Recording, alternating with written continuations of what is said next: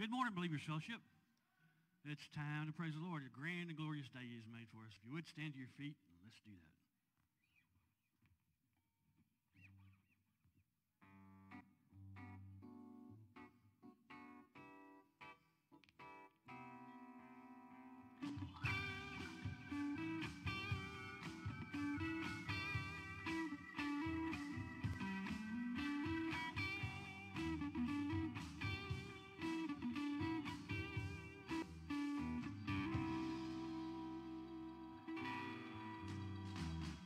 Great is your faithfulness, oh God. You wrestle with the sinner's restless heart. You lead me by still waters into mercy, where nothing can keep us apart. So remember your people, remember your children, remember your promise, oh God. Your grace is enough, your grace is enough, your grace is enough for me. For me.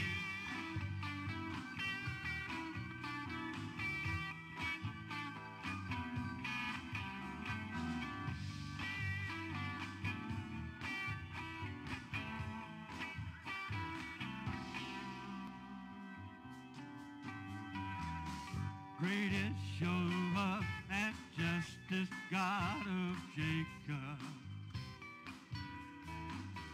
You use the weak to lead the strong. You lead us in a song of your salvation, and all your people sing along. So remember your people, remember your children, remember your promise, oh God. Your grace is enough, your grace is enough, your grace is enough for me. Your grace is enough, and your grace is enough, and your grace is enough for me, for me.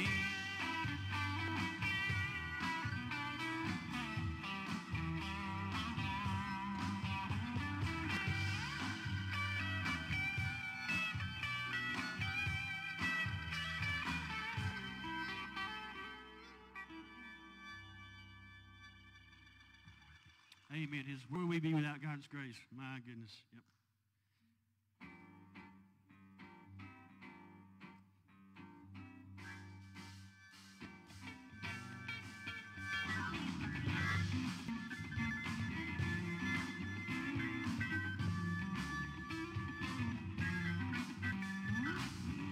I will give you all my worship. I will give you all my praise. For you alone, I long to worship. You alone are worthy of my praise.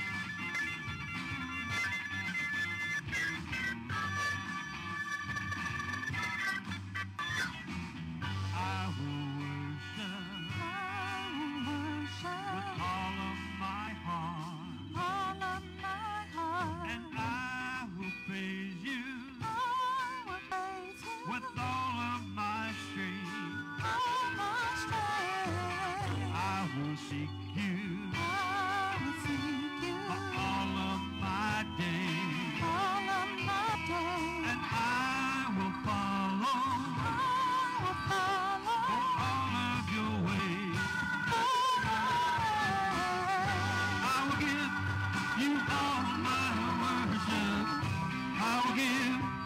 all my praise. You alone I long to worship. You alone are worthy of my praise.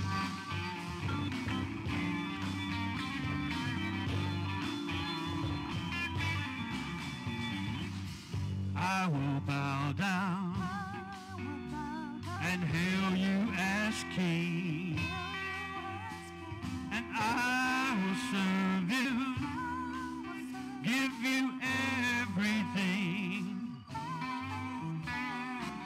I will lift up my eyes to your throne, and I will trust you. I will trust you alone. I will give you all my worship. I will give you all my praise. For you alone I long to worship. You alone are worthy of my praise. I will give you all my worship. I will give you all my praise. For you alone I long to worship. You alone are worthy of my praise.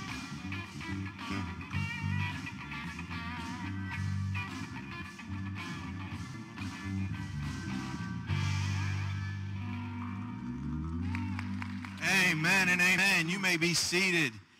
Good morning, church. How's everybody doing this morning? Amen, amen. Welcome to Believers Fellowship. I want to thank you so much for joining us this morning. If you could do me a favor, everybody get your phone out, make sure it's on silent for us, please. I'd appreciate it. Thank you so much. I want to welcome our first-time visitors here.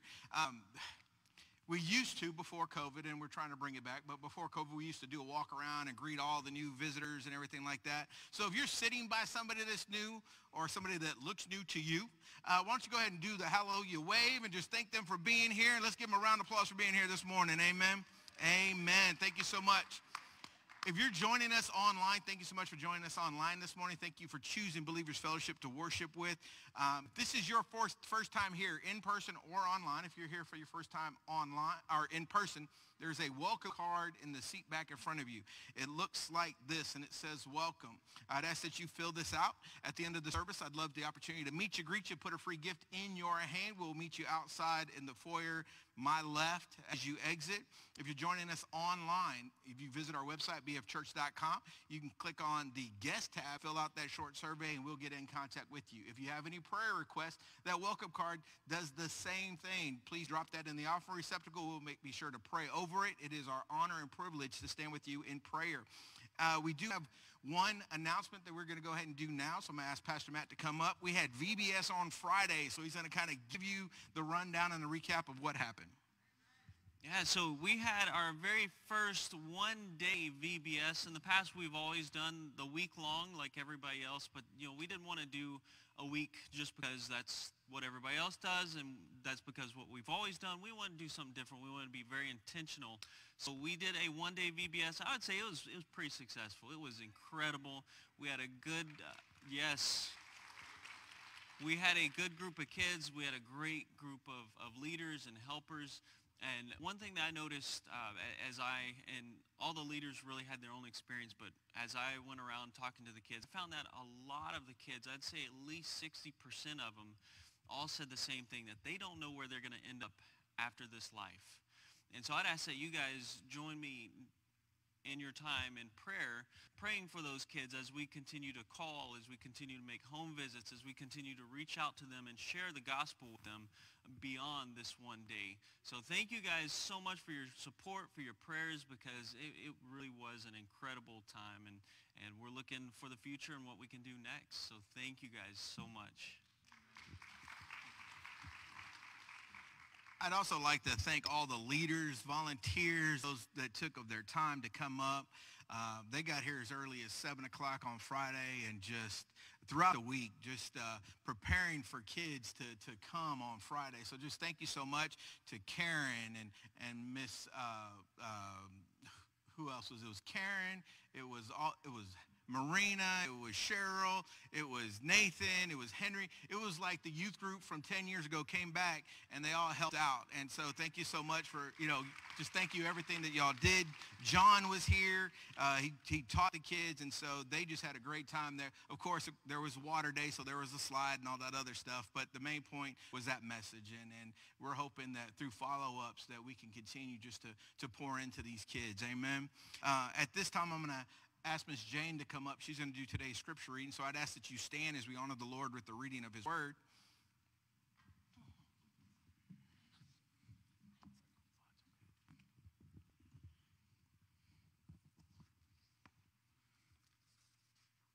May God bless the reading of his word to our hearts this morning. I'll be reading from 1 Samuel chapter 15, verses 10 to 22. Then the word of the Lord came to Samuel, saying, I regret that I have made Saul king, for he has turned back from following me and has not carried out my commands. And Samuel was distressed and cried out to the Lord all night. And Samuel rose early in the morning to meet Saul. And it was told Samuel, saying, Saul came to Carmel, and behold, he set up a monument for himself, then turned and proceeded on down to Gilgal. And Samuel came to Saul, and Saul said to him, Blessed are you, O of the Lord, I have carried out the command of the Lord. But Samuel said, What then is this bleating of the sheep in my ears, and the lowing of the oxen which I hear? And Saul said, They have brought them from the Amalekites, for the people spared the best of the sheep and oxen, to sacrifice to the Lord your God, but the rest we have utterly destroyed. Then Samuel said to Saul, Wait, let me tell you what the Lord said to me last night. And he said to him, Speak. And Samuel said, Is it not true, though you were little in your own eyes, you were made the head of the tribes of Israel? And the Lord anointed you king over Israel, and the Lord sent you on a mission and said, Go and utterly destroy the sinners, the Amalekites, and fight against them until they are exterminated. Why then did you not obey the voice of the Lord, but rushed upon the spoil and did what was evil in the sight of the Lord? Then Saul said to Samuel, I did obey the voice of the Lord and went on the mission on which the Lord sent me, and have brought back Agag, the king of Amalek, and have utterly destroyed the Amalekites. But the people took some of the spoil, sheep and oxen, the choicest of the things devoted to destruction, to sacrifice to the Lord your God at Gilgal. And Samuel said, Has the Lord as much delight in burnt offerings and sacrifices as in obeying the voice of the Lord? Amen. Behold, to obey is better than sacrifice, and to heed than the fat of rams. Amen. Let us bow our heads and pray. O most holy God, we humbly come before your throne of grace to praise you, for you are the one true God, the almighty living God, the one who was and is to come. We thank you for the privilege and freedom to gather together and worship you. We thank you for your word that is alive and powerful. To put the words of a song in prayer, please let your word speak. Will you let it pour down like rain, washing our eyes to see your majesty, that we may be still and know that you're in this place. Please let us stay and rest in your holiness. Please help us to find ourselves in the midst of you, beyond the music, beyond the noise. For all that we need is to be with you, and in the quiet hear your voice. So we ask that you please let your word speak through your servant this morning. You declared in the book of Amos that the days are coming when you will send a famine, not of food or thirst of water, but a famine of hearing your word. Let us heed your warning today, O God. Please let your word speak to our hearts and move us to follow your decrees and be careful to keep your commands. We pray this in Jesus' name. Amen. Thank you, Lord. Thank you. Please remain standing.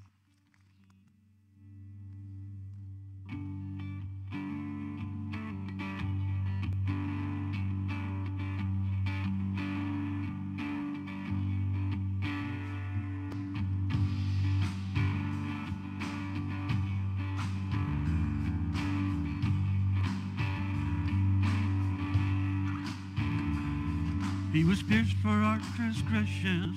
He was crushed for our sin. The punishment that brought us peace was upon him. And by his wounds By his wounds we are healed. He was pierced for our transgressions. He was crushed for our sins. The punishment that brought us peace was upon him. And by his wounds, we are healed. We are healed by your sacrifice in the life that you gave. We are healed where you paid the price. By your grace we are saved. We are saved. He was pierced for our transgressions. He was crushed for our sins. The punishment that brought us peace was upon him. And by his wounds we are healed.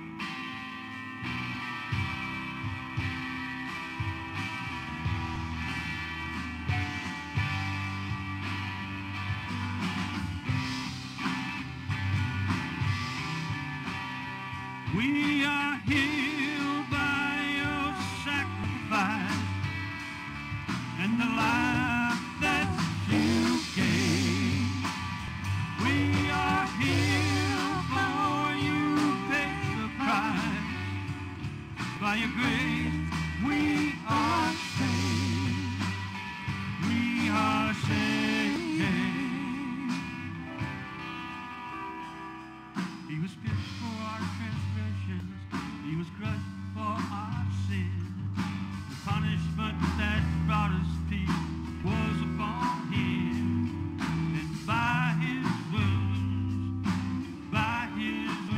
we are healed.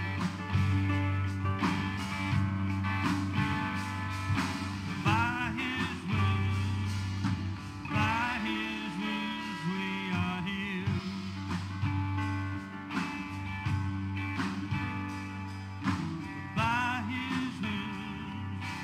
By his wounds we are healed.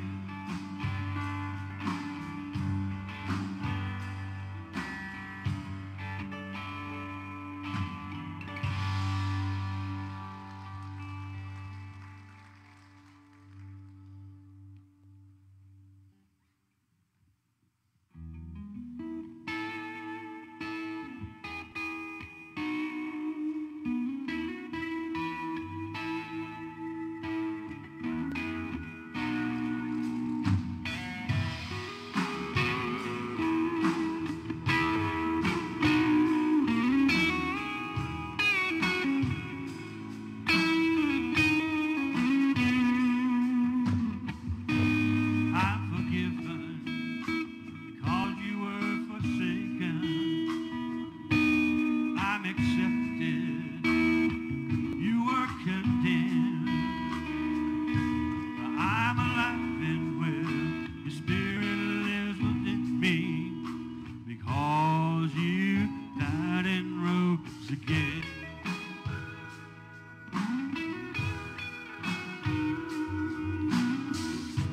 I'm forgiven because you were forsaken. I'm accepted. You were condemned. I'm alive and well. Your spirit lives within me because you died and rose again. Amazing love, how can it be that you, my King, would die for me? Amazing love, I know it's true. To honor you in all I do. I honor you.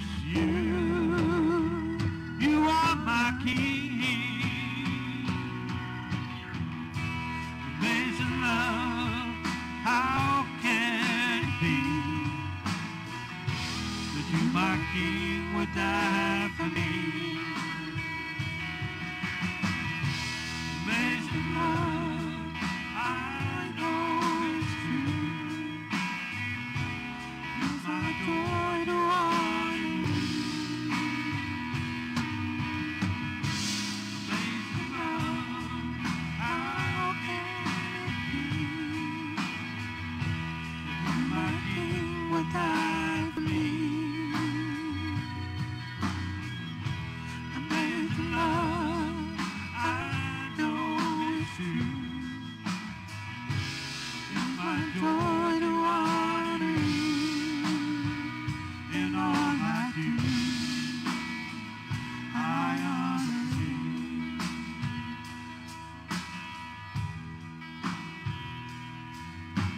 You are my King. Oh, you are my King. Jesus, you are my King. Jesus, you are my King. Amen. Amen. And he is. You may be seated. Praise the Lord. It's good to see you today. Glad you're here to worship with us online or in present, however you got here. I'm glad you are here. Amen. It's good to see you. Talking about spontaneous victory today. That's not like a spontaneous combustion, but it ought to be similar to that. As we talk about victory, I was this week, so many people, you know, we sing about victory, put victory in our songs, we like those victory scriptures, but how often do so many people kind of go from a little victory here to a little victory here, and they're missing some real consistency in their spiritual life. Now, much of that's understandable as a young Christian. I mean, we're just kind of feeling our way along trying to get through it. But as we get older in the Lord, there ought to be more consistency. You know, I've used illustration before like a pinball. Most people, that's kind of the experience of the Christian life. They're off one bumper, off another bumper, reacting to this, reacting to that, and, you know, come back and then cry and then get right and then go back off and hit another bumper, and it's all over the board. One preacher friend of mine used to call it a basketball relationship. And he said, you up and down and up and down and up and down. Hey, there's going to be downs. We're not perfect. We're not going to be perfect till we're made perfect. Amen?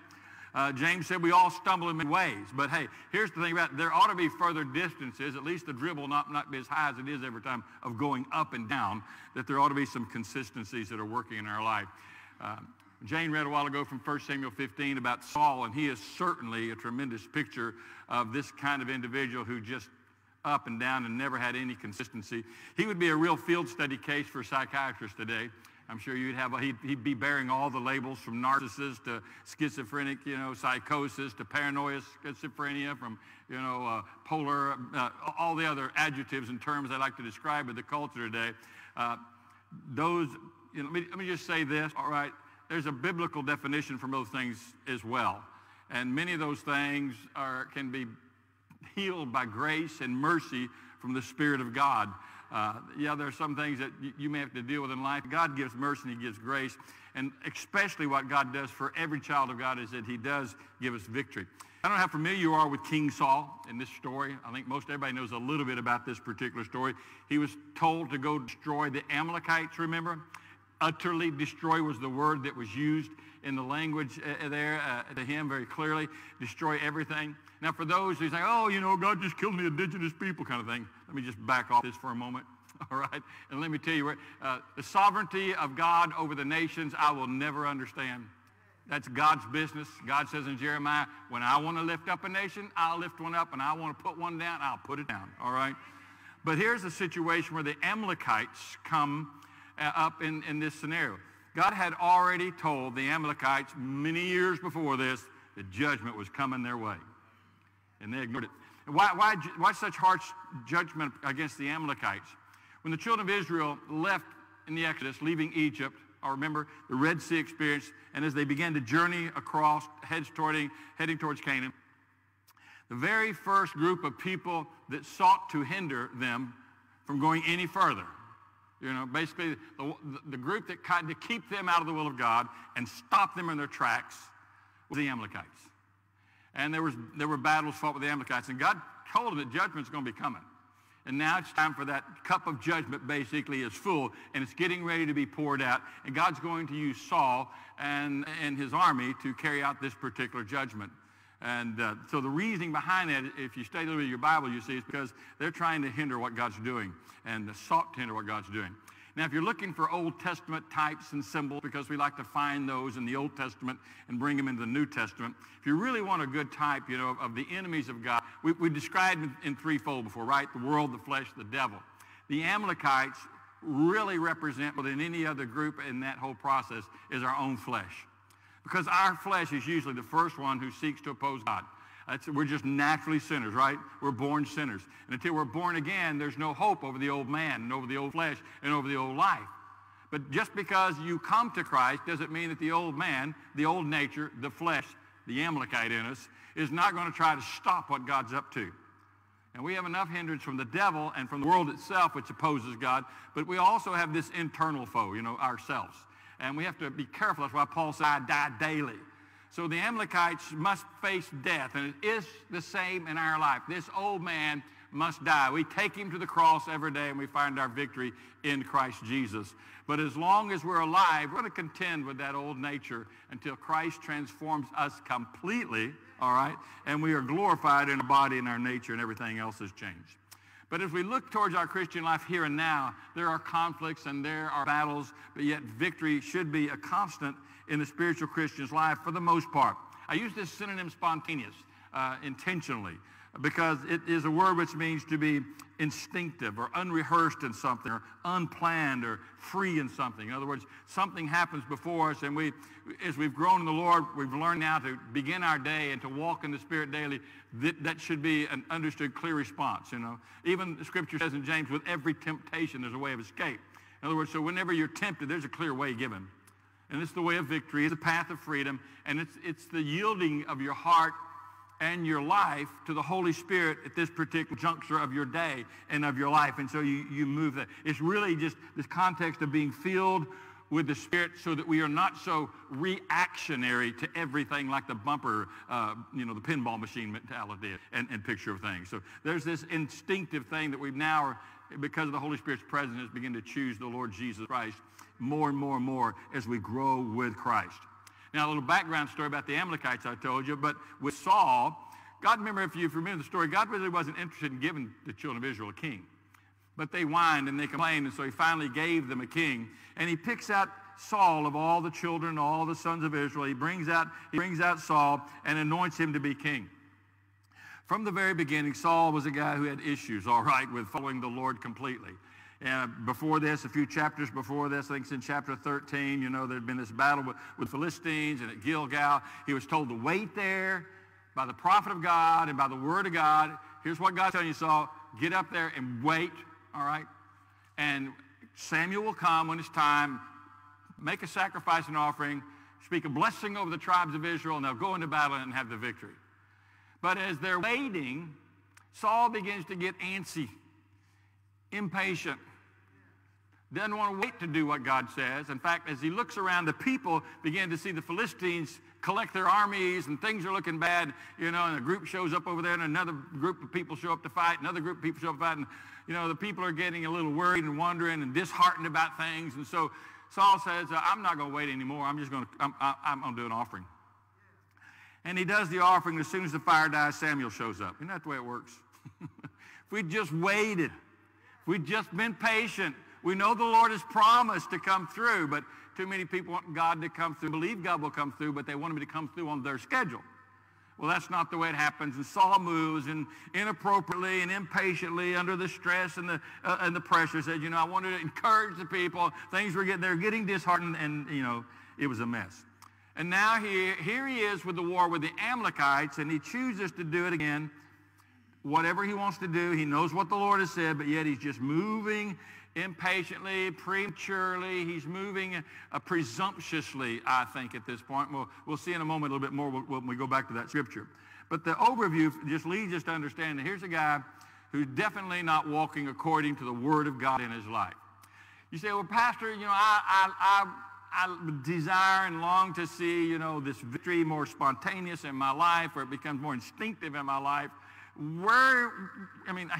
I see that reality of God's promise, but then I look over here where I am, and man, there's like this canyon between that reality and my reality. Where is it? Well, I'm so glad you asked, because that's what we're talking about today. And as we look at it, the simple principle for spontaneous victory, and you've probably heard this a million times from me, is that we simply learn how to heed the word of the Lord. I didn't say hear, I said heed.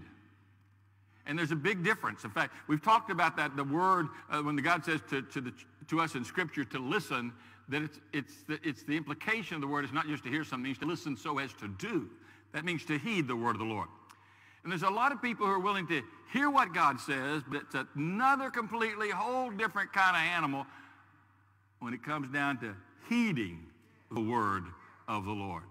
And the key to really walking in victory as a Christian, it gets down to this simple thing. You say, I'm going to hear what God says and do what God says. I'm going to walk that way. In 1 Samuel 15, that passage there, it says, and Samuel said to Saul, the Lord sent me to anoint you as king over his people and over Israel. Now, therefore, listen to the words of the Lord. That was his one thing to do as the king. You're the king. Here's what you're going to do. What's the king stuff? Where's the job description? Here it is. Listen to the word of the Lord. That's it? That's it. But what about don't have to practice king stuff? Learn the king rules? No, you just listen to what God said. And it's the same thing in your Christian life. For the brand new Christian, what do? Listen to what God says and do it. Heed the word of the Lord. Well, Brother Joe, I'm a Christian, been a Christian a long time. I've learned to walk with God in a lot of ways, but, I got this dilemma now, and I got a situation, I have a circumstance. Hey, heed the word of the Lord. Hear what God says so as to do what God says, so as not to bring it up for your personal estimation or your personal opinion, but just to heed the word of the Lord. Let me give you 3 real simple truths that I call it, followed by 3 jewels to what really means to worship God with this spirit of transparency and honesty and truth, which is, I think, heartbeat of what real obedience is anyway. Truth number 1 is that there's no real victory without real obedience. No real victory without real obedience. And I use the word real obedience because there seems to be an attitude called Saulitis, that sets into our hearts that says, I'll hear the word, but let me determine what that means to me.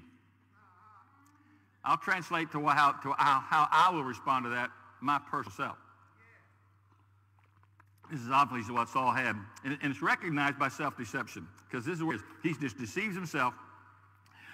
As we read a while ago, Samuel comes back. He keeps the king alive, doesn't kill him like he was supposed to. The animals are there, the best of the animals, the finest of the stock. It wasn't killed like they were supposed to. And here comes Samuel. And before Samuel can say, Shalom, Saul speaks up. And he says, I've done the word of the Lord. It's usually guilty conscience that responds like that, man. Excuse me. I've done what the Lord said, but he hadn't. His confession is a lie. And obviously, these manifestation of his lies is there with the animals bleeding and lowing and all those stuff that's going on. But he just deceives himself. And this is the worst thing about deception, is that when it's a matter of choosing to disobey, the obvious fruit of that is always self-deception. But it's also, just look at his compromise. And by compromise, I mean that he partially does. And he goes about and does some of what God says, but he doesn't do all that God says. And I think that's where the church and where Christians so commonly fail and so commonly lose a position of victory in their own life. He presumed a lot of stuff, and if you follow the story, in some translations, he's talking about the people and the sacrifice. It shows, that it's so willingly disobedient. But one translation, when Samuel's correcting, he says, that obedience is better than sacrifice, And then he uses another word. He says, and it's better than presumption in one translation. You presume this is what God wants, all right? You didn't do what you should have done. You just took it upon yourself to do something else.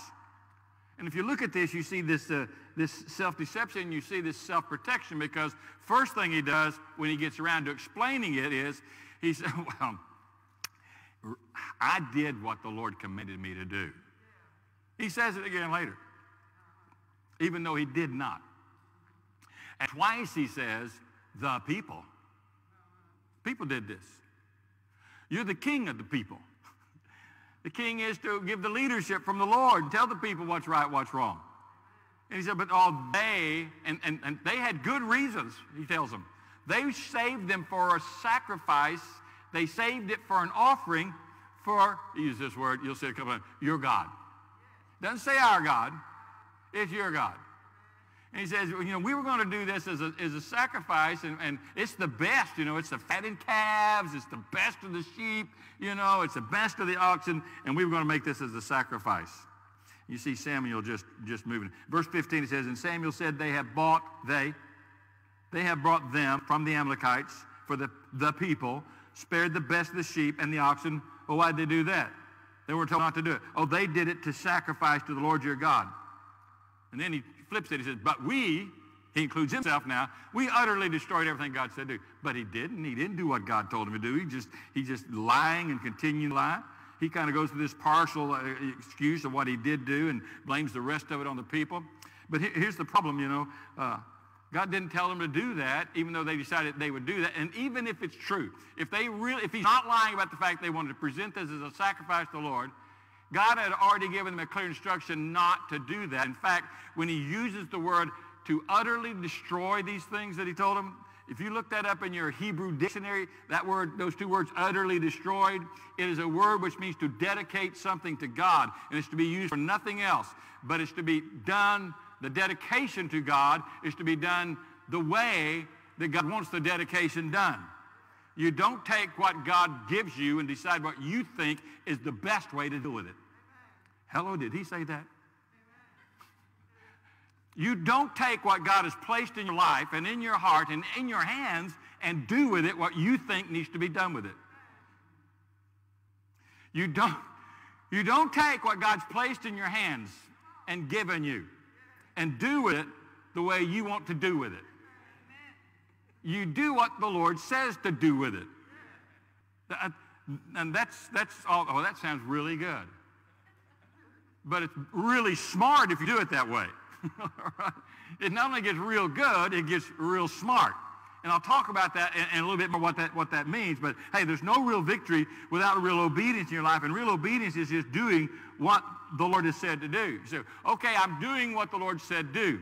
Well, if you are doing what the Lord said do, it'll be obvious. You say, what do you mean? I've done what the Lord said, Samuel.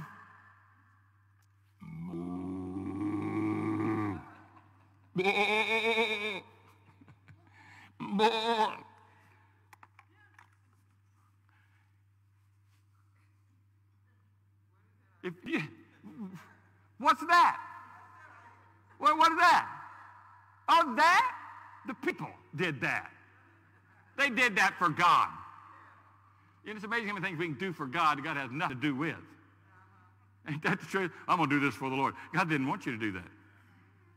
Well, I think this is what God wants. Well, is it what God said? Well, I just think this is what God wants. No, but is that what God said? If it's not what God said, don't waste your time with it.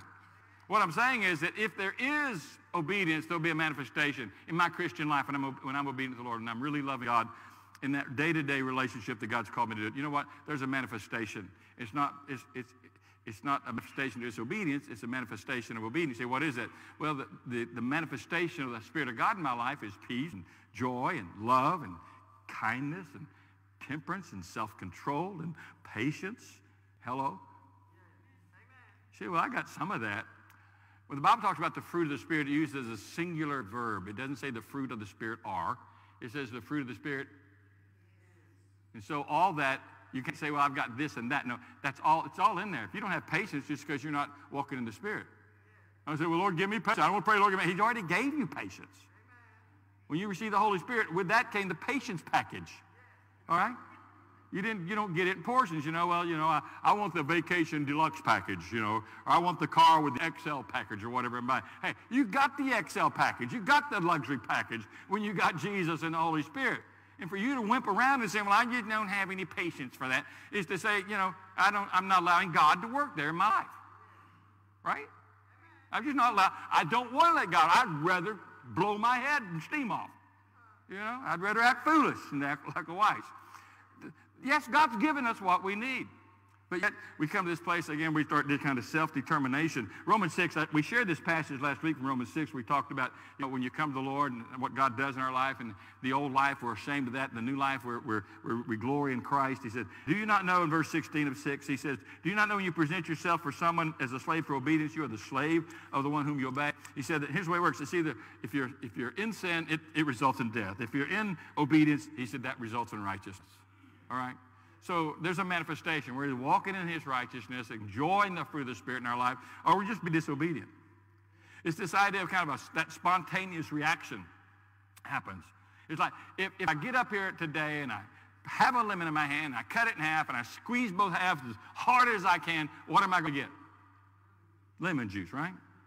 I'm not going to get apple juice out of that because it's not an apple. I'm not going to get pineapple juice out of it. It's not a pineapple. I'm going to get lemon juice. That's the natural manifestation of the lemon is lemon juice.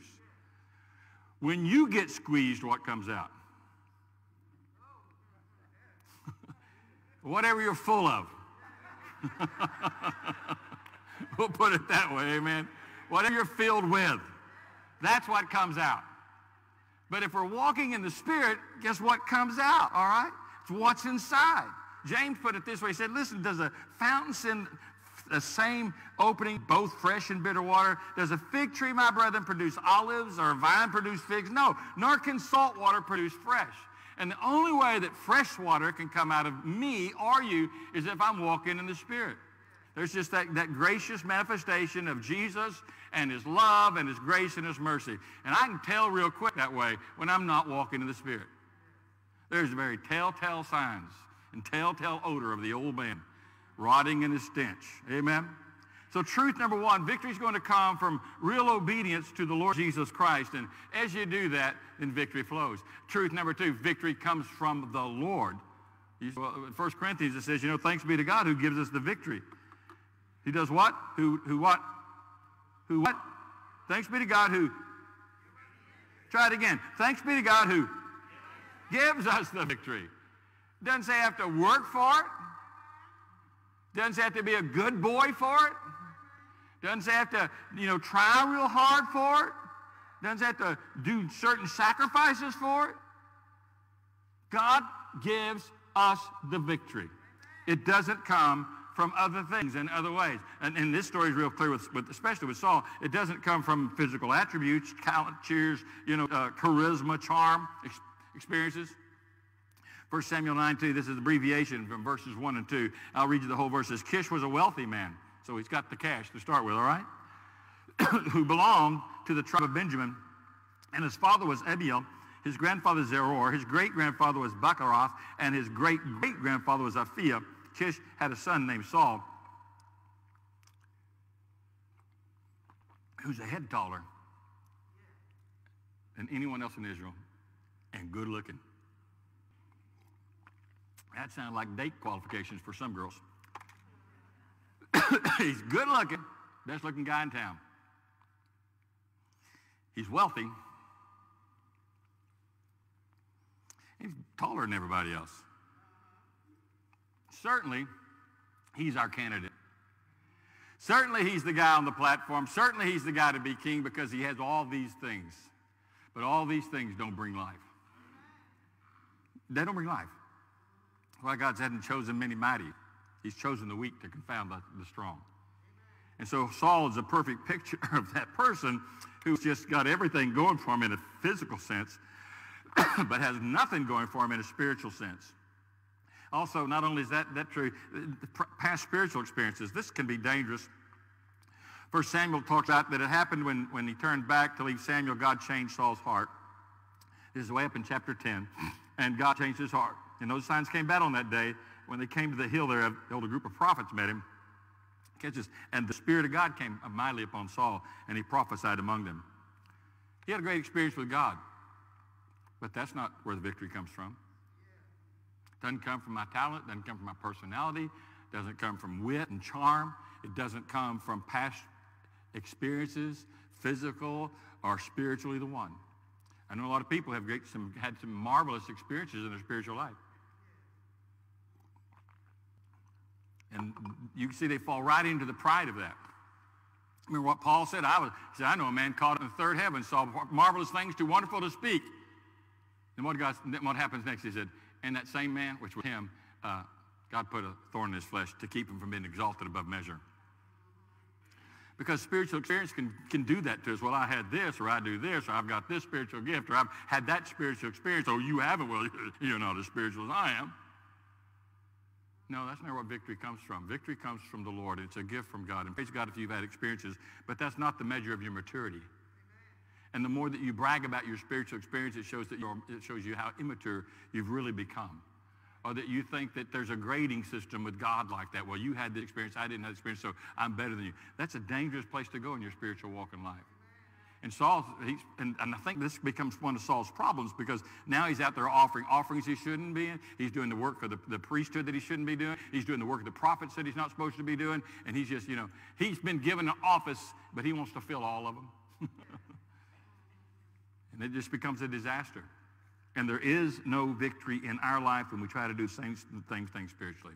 So victory comes from the Lord. The third truth here is pretty simple as well. Truth number 3, victory flows from genuine worship in spirit and truth.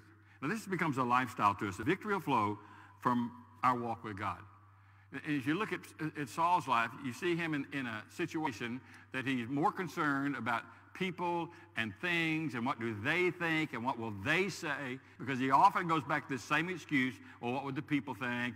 I'm supposed to be the king, I'm supposed to look good, I'm supposed to instill courage in people, so I'll do these other things. He's off doing everything he should not be doing. And arrogance has come into his heart. And now he's not worshiping God. There's no worship of in fact, every reference to godness always comes with not our God, it's your God. There's no personal fellowship that's happening, no personal practicing God's presence in his life. It's just, he's just so worried about what people think, say, and do, and performing right and looking right and being right. He just keeps missing the mark. The people came an offering. God didn't ask that for an offering. He's just going to go right along with it. Whether he instigated or they instigated, I don't know. Could be either way. But the deal is he's just giving way to whatever they want. If you want to experience this kind of walking with God in a state of victory, then it's not going to come from those elements of your personality, those elements of your past experiences. It's going to be when you learn how to really walk with God in a personal relationship. And until that takes place in your walk in life, then you're not going to really experience the joy of what Christianity is supposed to be. You'll get into this religious performance kind of thing, and did I do X, Y, and Z? Make sure I did it today, and if I didn't, well, I did X and I did Y, so that's good enough, and whatever it might be in your life. Paul warns about this in Scripture in 1 Corinthians. He's writing to the Corinthian church, and he's telling them, hey, you can do a lot of stuff for God, but, if it's not from God, it's not what God wanted, then you're just wasting your time. Right? He says you're just wasting your time. In 1 Corinthians chapter 3, there's several verses, but let me just give you the breakdown starting with verse 13. Every man's work will become evident, for the day will show it, because it will be revealed with fire, and the fire itself will test the quality of every man's work, of what sort it is. In other words, the Bible says that every Christian, should understand that there's a day of reckoning even for us as children of God. That God's Son shed his blood for us, died on the cross for us, not so that we could just kind of say, I want to be saved and go and live in the way we've always lived, the same attitude, the same unholy living. And he says we're going to be held accountable. Now, salvation's by grace, all right? So when I do stand before this moment of accounting, it's not if I'm going to get into heaven or not get into heaven. I'm going to get into heaven because of the blood of Jesus, because I trusted him as my Savior. But it's what did I do with what he gave me? Was I like a Saul who just kind of went at it with his own mindset and his own ideas and his own plan and said, I know what God said, but, this is what I'd rather do, and this is the way I think it should be, and I know what God said, but. It's kind of like when God said, I want you to utterly destroy the Amalekites. That is a word which means a dedication, which means he bans doing anything else from it. Saul's response is just so messed up. He said in verse 13, and Saul came to Saul and said to him, blessed be the Lord, but I've carried out the command of the Lord. Well, what about this manifestation? Verse 15, those people brought them from the Amalekites, and they spared the best sheep, and they're going to make a sacrifice to the Lord God. But the rest we utterly destroyed. We are so prone to treat God the same way. God didn't want the people to do that. He didn't ask them to do that. It was clear he'd already told them what to do with everything and how to handle everything. But yet Saul spares this King Agag, and the people come back, and they kept the best of the spoils for, I really just believe, for themselves. And they didn't get rid of them. And here they are. And so often that we find ourselves in the same kind of situation. God says, okay, Joe, this is what I want you to do. Or Gary, or Bill, or Sam, or Sue, or whoever you might be. He just lays out clear what his will is for your life, and we approach it like, well, I know what God said, And I'm going to do that up to this spot. Up to this place. I'll do what the Lord wants this far. We just assume that that's acceptable. We just presume that that'll be okay, when it's not okay at all. That I think that, well, I know what the Lord said, but if I did it this way, it was not going to cost me as much. If I do it this way, it's easier for me to do it this way, or this is what I think it ought to be. What happens here? We're using our own mind, our own understanding, when God has clearly given us a real clear word on something, and we just think we're just going to handle it in a completely different way because we have some extenuating circumstances. And that's the way it works. There's always extenuating circumstances. There's just got other. I know he cheated on his wife, but she hadn't been nice to him. I know she cheated on her husband, but everybody's doing that today. Everybody, come on. I heard Pastor so-and-so did that. So no. Let's get a little more familiar. God told me he wanted something from me. Okay, God, I'll give that. But I don't want to give it that way. I want to give it my way. God told me to, go to church. Okay, I'll go to church. But he says faithfully. But let me define faithfully. I think being faithful in church is at least being there once a month. I'm faithful. The Bible says, forsake not the assembling of yourselves together as the manner of some is. Oh, I'm going to give to the Lord when I have more to give. The Bible says we just give first fruits, that's it. Whatever I've got this week is in my hands, the Lord's blessed me with, I'll just give off that. Let's just make it simple, doesn't it? Just give first fruits. And he defines it. But I don't like first fruits. I don't have a lot of money. So I'm going to give the Lord, my presence. Not my presents, but my presence. I'll be there. And that's good. Or I'll give the Lord my talent, but not all my talent. I'm going to give the Lord this. It's just the same thing. It's that whole mindset, I don't like church the way the Bible describes it. I want church to be like the way and we got country songs. That's my church. Well, that's real sweet, but that ain't his church.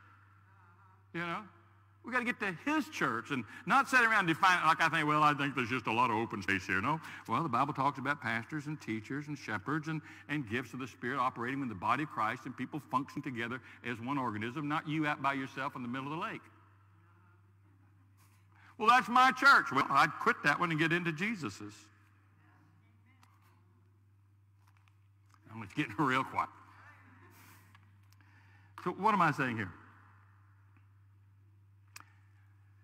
The Bible talks about what is an acceptable offering. Do you know that? What are acceptable offerings? And those are the ones that God says bring. But we have people today who are not interested in bringing what God wants. Or we just overdo something else to make up for what we didn't do over there. And that's possible. Well, I don't do that, but I do this a lot. And God understands. Let me read how this worked out in Isaiah chapter 1, and God understood. Hear the word of the Lord. This is chapter 1, verses 10 through 17. Hear the word of the Lord, you rulers of Sodom. Give ear to the instructions, you people of Gomorrah. What are your multiplied sacrifices to me? You're giving extra stuff, says the Lord. I've had enough of your burnt offerings of rams, the fat of fed cattle. I take no pleasure in the blood of the bulls, the lambs, and the goats when you come to appear before me. Who requires of you this trampling of my courts? Or they're doing all this other stuff overtly, but not doing what they should be doing. Why? Because guilty conscience causes us to do that. We wouldn't have a guilty conscience if we just do what he said. And so we want to do makeup work. He said, bring your worthless offerings no longer. Incense is an abomination to me. New moon, Sabbath, the calling of assemblies. I cannot endure iniquity in the solemn assembly. I hate your new moon festivals. Yeah, I hate your appointed feasts. They become a burden to me. I'm weary of bearing them. When you spread out your hands in prayer, I will hide my eyes from you. That's pretty strong, isn't it? Yes, even though you multiply, you pray more. I'll not listen. Because your hands are covered with blood. Wash yourselves. Make yourselves clean. Remove the evil from your deeds from my sight. Cease to do evil. Learn to do good, seek justice, reprove the ruthless, defend the orphan, plead for the widow. Basically saying, you don't love me and you don't love others. And you're just doing all this to make a big show to cover up for what you haven't done. He said your hearts are not right, your lives are not right, your worship is all wrong. Oh, they're worshiping, but it was on their terms. And I know this is strong stuff. But this is where victory will lie at the heart of your life, and you'll experience the truth of victory in your life. We say, hey, how about we just do this God's way? You know, Paul wrote the church of Colossians. He says, hey, don't be removed from the simplicity that's in Jesus Christ. You know, it's not about adding this and adding that. And boy, I want you to know we're all good at, at Jesus plus. But we don't need Jesus plus. We just need to do what God's called us to, live the way he's called us to, get back to the simplicity of loving God, loving people, and reaching the world. Amen? Simplicity of just loving people as we love ourselves. This is where we get going wrong, though. It's like Saul, well, we're going to do it this way, and I did this, and we're going to do this, and, And Samuel turns away from Saul. Saul reaches out to grab his garment to stop him and tears his garment, a piece of the garment off. And Samuel looked at him and said, just as you've torn this, God's torn the kingdom from your hand today. Now, he stayed in office for quite some time after that, but there was no power, and you see his life just going berserk. He's trying to kill his own son. He tries to kill David.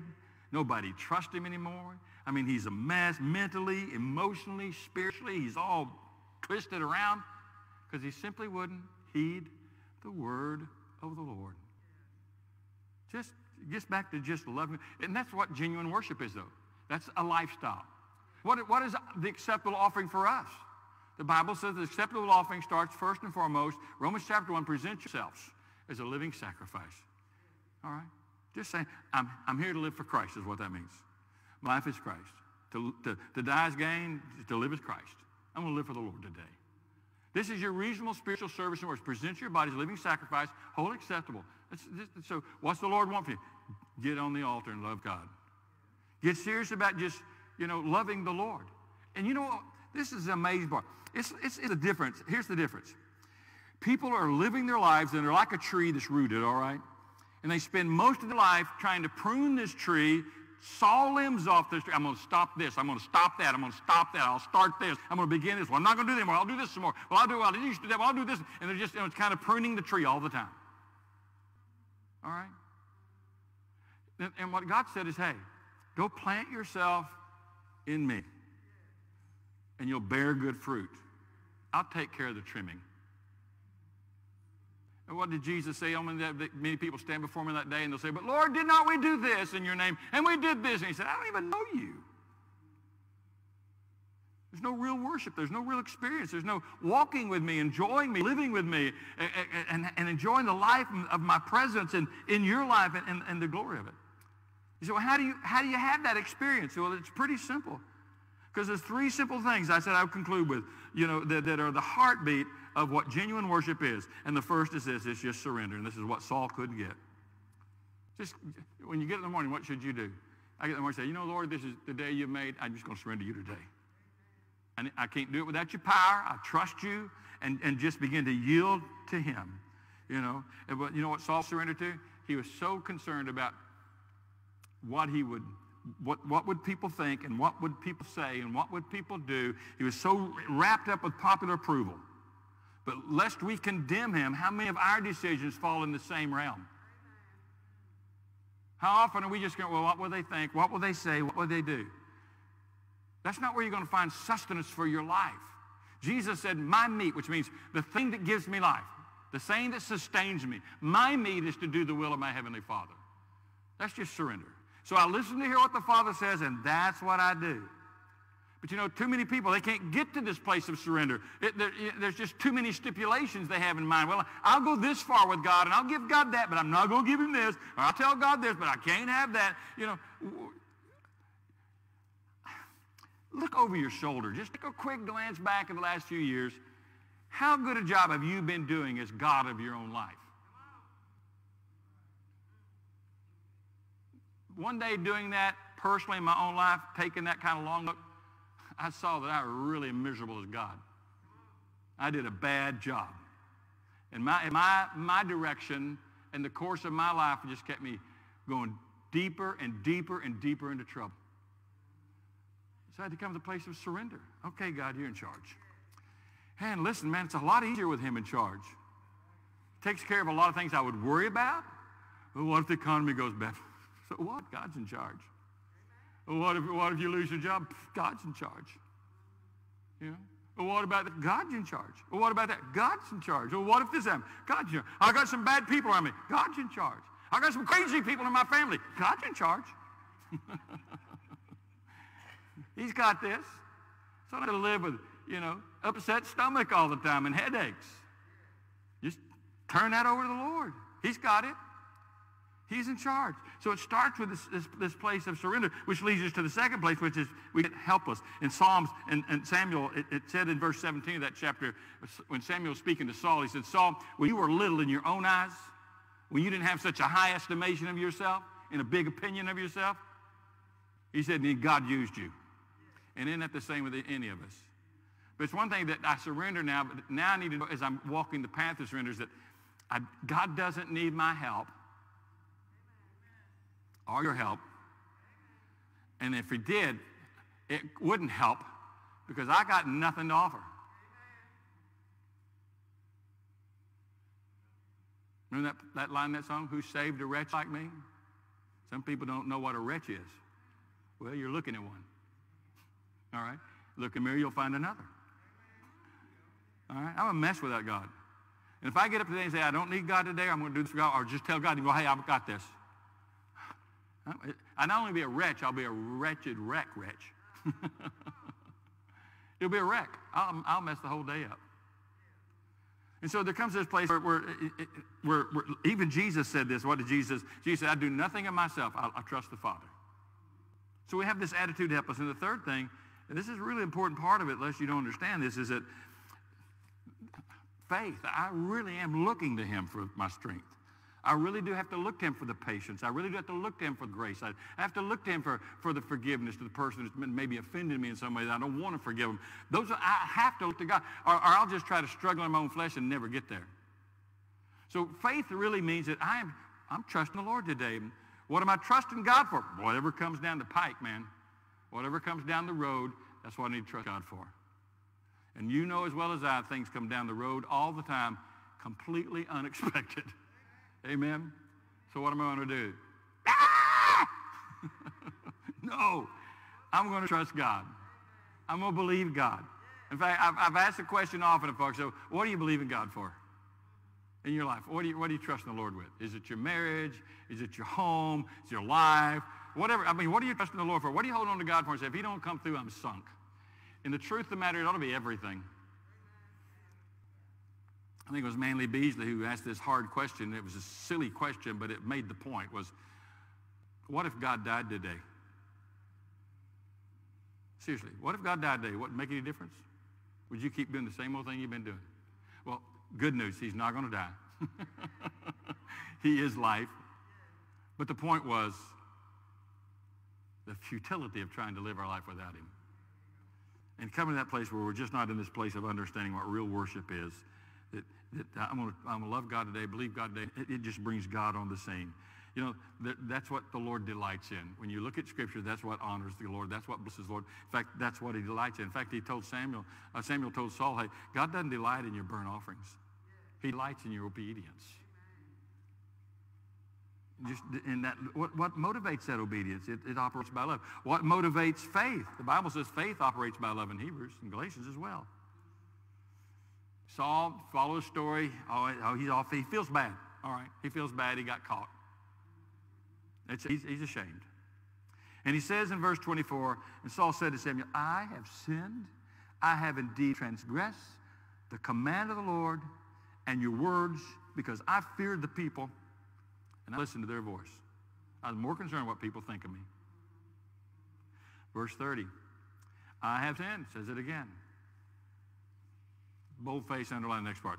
But please honor me now before the elders of my people and before Israel, and go back with me that I can worship the Lord your God. In other words, Okay, we've had a bad deal here. We need some good press. We need a statement. We need some political correction to this mess I've made. And so it would really be good, as you've heard me confess my sin, if you go back with me now and let everybody see you standing beside me, that you approve me now. So you see where his heart is, right? You got that right? That picture's real clear. He's so wrapped up in himself. I've said it before, the person who's just wrapped up in himself comprises the smallest package known to mankind. It's not worth wrapping yourself up in yourself. It's better to be wrapped up in the Lord. Now,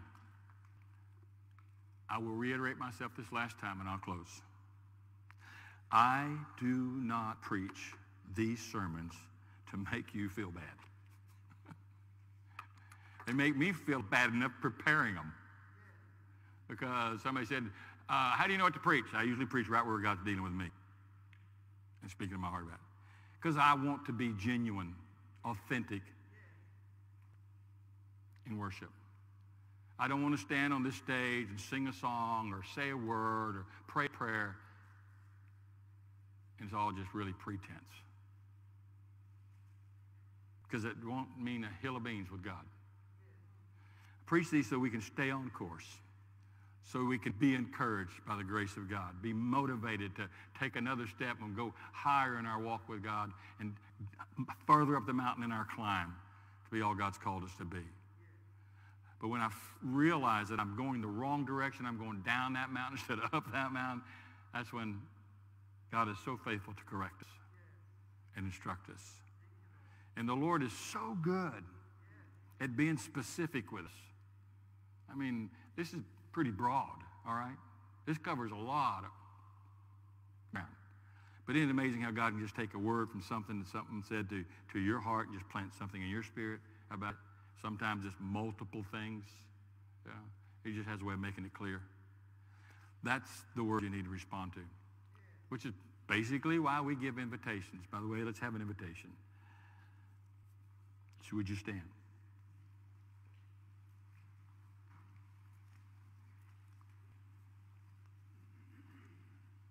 Can you just bring to your own heart and mind in this moment whatever that word was to you? I mean, what did the Lord say to you? I know the Lord spoke to me clearly when in preparation of several things, and I had to take them to the Lord. And I'll be honest with you, lest you should think so, I'm not the nicest guy some of you might think. I get angry, I get frustrated, you know? You know what? Maybe this way, I'm just like you. We're all on the same ground. We're all moving towards the same prize in Christ. Amen. Hopefully. But there are times that when the Lord has spoken to me very clear words, that there's times of repentance that are necessary if I'm going to walk with God and go on with God. And if victory is going to be reality. Because it is his gift to me, to be experienced by me. But the only way to do that is just to stay with that attitude of a genuine spirit of worship in my heart. Just recognizing his presence in my life. So whatever the Lord said to you today, I'm going to give you an opportunity to, this invitation is to invite you to come to this altar as a believer. Should the Lord have said something to you, maybe bring someone, feel free to. If you want to pray with someone, Gary and I'll be here. But just to come and lay it before the Lord. Maybe there's some other need you just want someone to pray with you about, come, we'll pray with you about it. If you're here and you've not yet given your heart to Christ, man, you're just spinning and going nowhere, you know. And you're going to have to stop and just deal with yourself first and realize that you're a sinner and you need a Savior. And his name is Jesus. And he died on the cross to save you. He rose from the dead to prove that the sacrifice for your sins was accepted by his Father, and he's coming again. You need to be ready, and the only way to be ready is to open your life to him. And if you feel that calling and that tugging, that Spirit of God moving your heart, you know what that is. That's God calling. You come, let us pray with you. Let us rejoice with you in decision for you as you open your heart to Christ. Maybe you're looking for a church home where the Lord is leading. Come, share it with Pastor Gary and myself. Say, hey, we're ready to follow the Lord in how the Lord's moving here at Believers Fellowship. But as they sing, as you pray, as you sing, or as you come to the altar, as you feel led, whatever God's doing, let's do that and be open.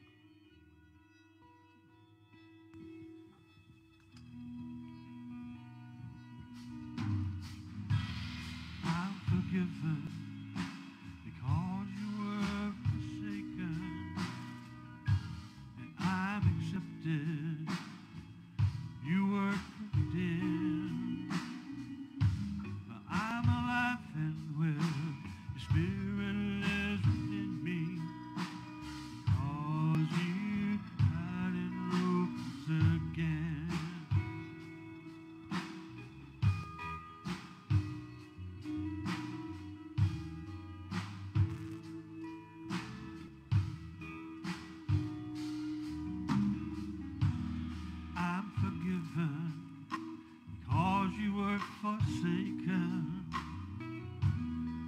I'm accepted.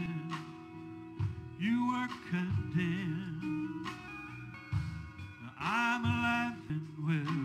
Your spirit lives within me because you died and rose again.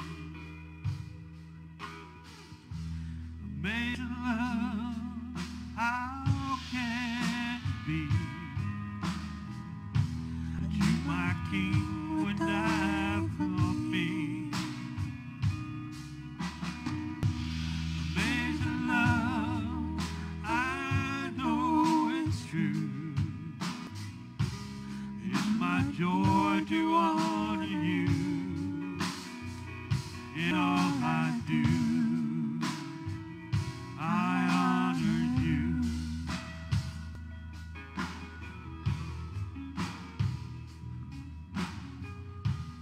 I'm forgiven because you were forsaken, and I'm accepted.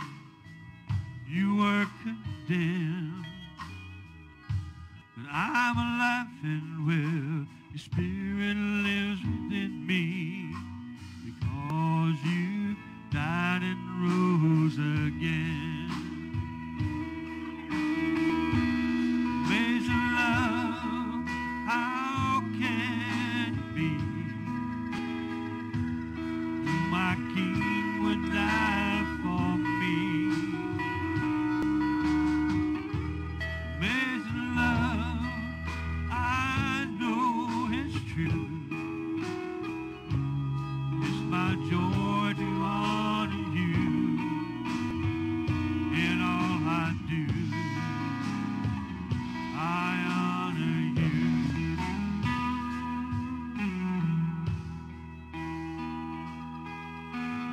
You are my King. Oh, you are my King. Jesus, you are my King. Jesus, you are my King.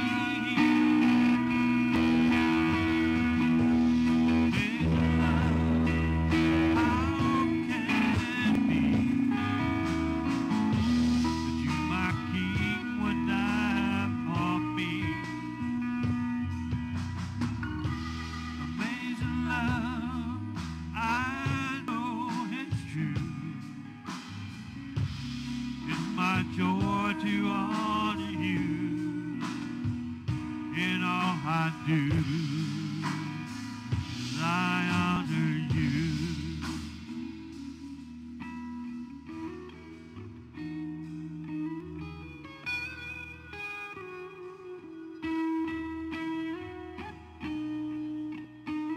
You are my King. Oh, you are my King. Sing that with us. Oh, you are my King.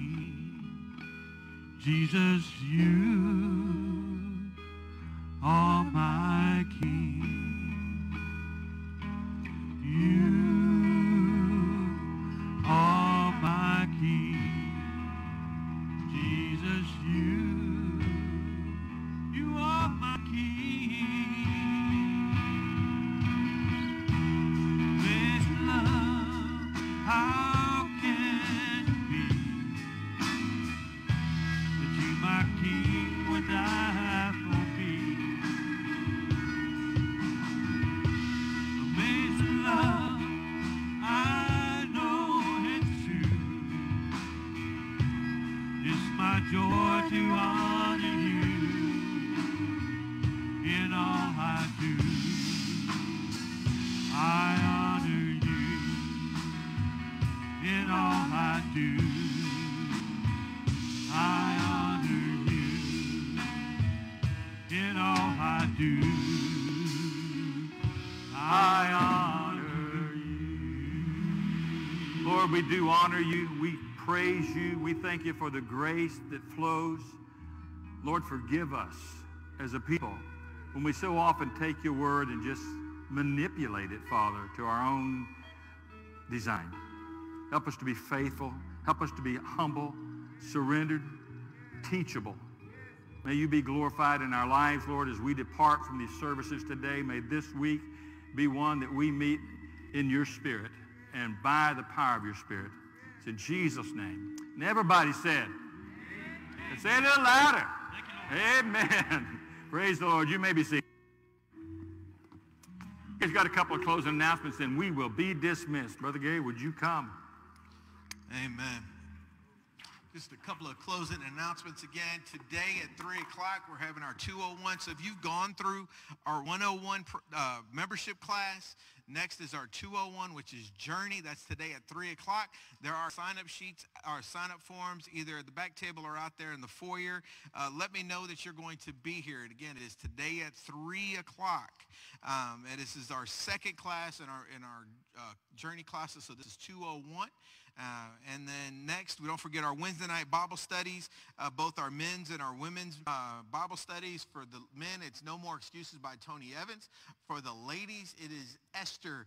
For the ladies Bible study, there's 2 opportunities for you to be a part of that. It just started last week or a couple weeks ago, so you're not too far behind, but you can either join the ladies Tuesday morning at 10:30, 10 o'clock, 10:30, 10:30, that's here at the church, or at 7 o'clock on Wednesday night. That's 10 o'clock, thank you.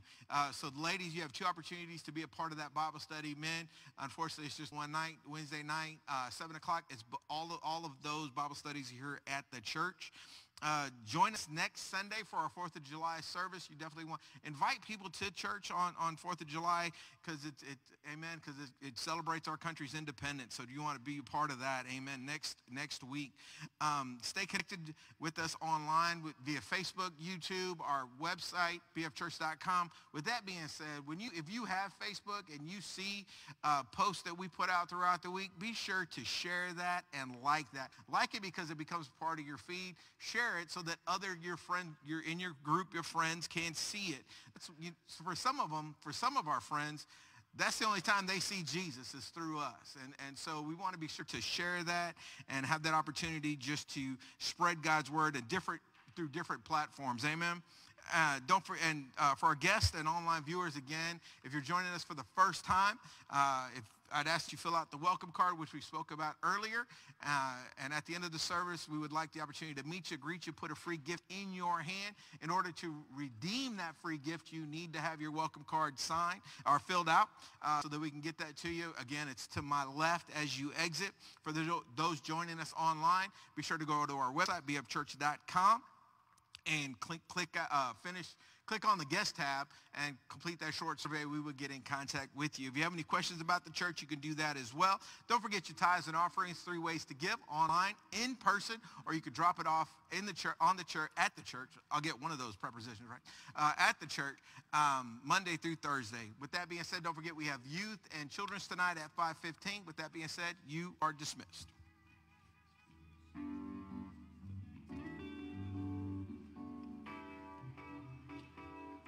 Mm-hmm.